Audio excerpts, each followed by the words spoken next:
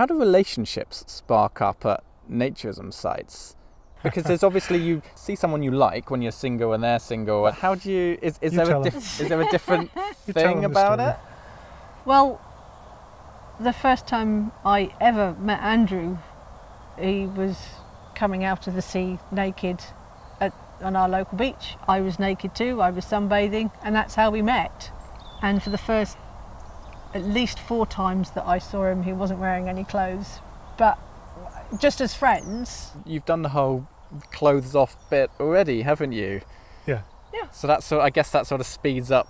Well, it shows you've got something in common. And it wasn't until much, much later that we got together. It was very odd to see her in clothes for the first time, after having seen her only naked, because she looked different. And I said, yeah, that's because she's clothed. But